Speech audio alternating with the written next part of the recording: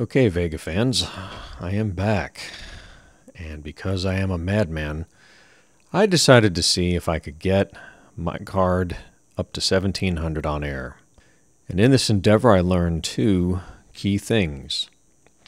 First, Sapphire has put together one hell of a card.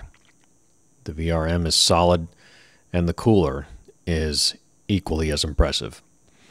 The second thing that I learned when trying to get Vega to go to its limits, it is clear that heat is the enemy.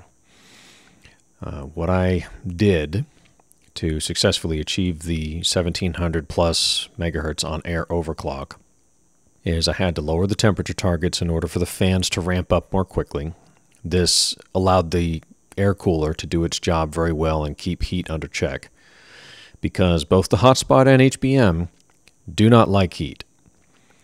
The second thing is you'll notice HBM is at 1050, as with my original 1650 overclock on air.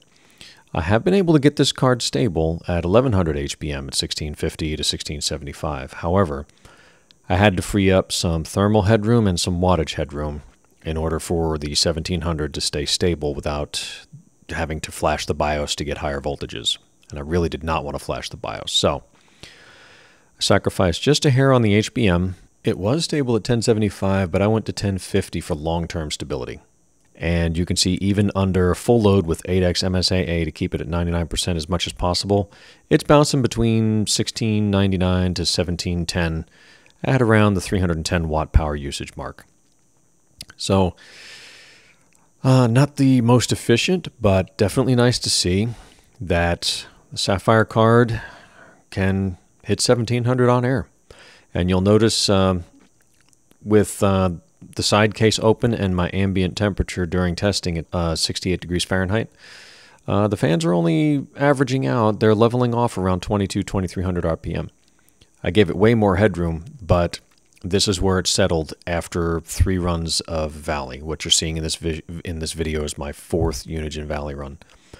So, yeah, stable for 4 passes. Thermals are under control. Wattage is under control. HBM is still high performance. So yeah, it's doable. I was impressed with Sapphire before. Now I am just flat out amazed. The only thing I could think of to make this card better is water. The only challenge to that is there's really only one manufacturer that makes a full cover block for the Nitro Plus card. So I personally am going to be perfectly happy with this air cooler because it's awesome.